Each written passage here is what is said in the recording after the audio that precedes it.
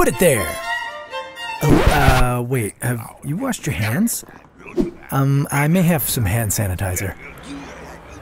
We've been shaking hands since as early as 1800 BCE, when we thought we could absorb the gods' power. Well, we're absorbing something, all right. Research has shown that we have over 3,000 bacteria on our hands, including fecal matter from 150 different species. Gross. To make matters worse, the average person shakes hands 15,000 times in their lifetime. So, what if we stopped shaking hands altogether? Would losing the handshake make a difference?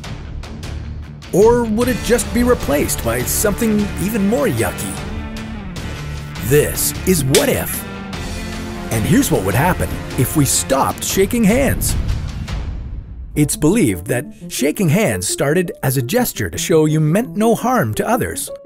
This was done by reaching out the right hand, where your weapon would normally be, and showing that it was empty. The classic hand movement of up and down could have been a way to show there were no knives or daggers hidden in the arm. See, nothing up my sleeve. Since then, it's become a gesture of good faith and commitment, often used when closing a deal. And that's just scratching the surface of why we shake hands. Cultures around the world have different variations of who shakes hands and how, but all involve getting touchy-feely, which isn't doing much good for our health. When we shake hands and our hands have large amounts of bacteria or viruses on them, we spread the bacteria or viruses to the people we shake hands with. This increases the chances of people getting sick. But let's say you just washed your hands. Great, but it doesn't mean much if the other person didn't, so the bacteria train keeps on chugging. The transmission of common colds and the flu have both been linked to handshakes, and the longer the handshake, the higher the odds of catching something. Most doctors agree that cutting out handshakes would hugely benefit our health. But is it that easy? We're not just taking away a gesture, we're taking away a concept that's been ingrained in our cultures for centuries. So we need to find a replacement. What if we lived in a world where, after you secured a multi-billion-dollar deal, everyone in the meeting high-fived? Well, good news. High fives transmit half as much bacteria as a standard handshake. And if you really want to seal the deal, fist bumps transmit even fewer bacteria. What if our greetings didn't involve touching at all? That wouldn't work for me. I'm a hugger. What if, in the future, we just tipped our hats? No, we need to bring top hats back into fashion for that. What about saluting?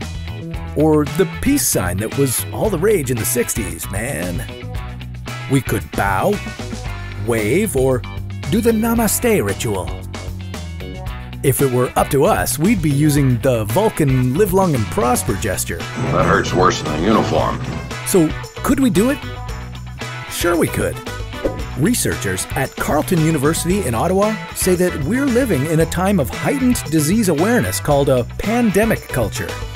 It's changing the way we behave in public, interact with each other, and it's making us aware that everything we touch is covered in microbes. So, how would we get people to stop shaking hands?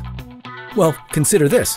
Smoking used to be a cultural norm, but as research showed its health risks and public education campaigns educated us about the dangers of smoking, the norm changed. Not smoking is now the cultural norm. What if we used this model to change people's tendency to shake hands into some other form of greeting? Mass media and the internet would make it easy to spread information about the danger of shaking hands. This would encourage people to adopt other practices. Agencies such as the United Nations, the World Health Organization, and the Centers for Disease Control could agree on practices to replace handshakes that would transmit less bacteria and viruses between people.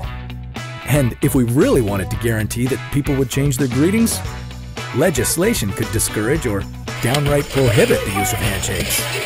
We know that we need a way to connect with each other. The physical contact of shaking hands is a tried and true method used in both formal and informal situations. But there are other ways we can connect. assess each other, and indicate genuine intentions. If we stopped shaking hands, it would be safer for everyone.